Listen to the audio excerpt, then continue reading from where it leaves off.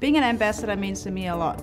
I come from community and now I'm giving it back to the community, like training. I'm really passionate about training other Aboriginal people. It's really hard. In remote communities, it's very hard to get for Aboriginal people to get qualification. I wanted to become the trainer and go out and give it back to the community, train them to get their qualifications. I am very passionate about training other Aboriginal people.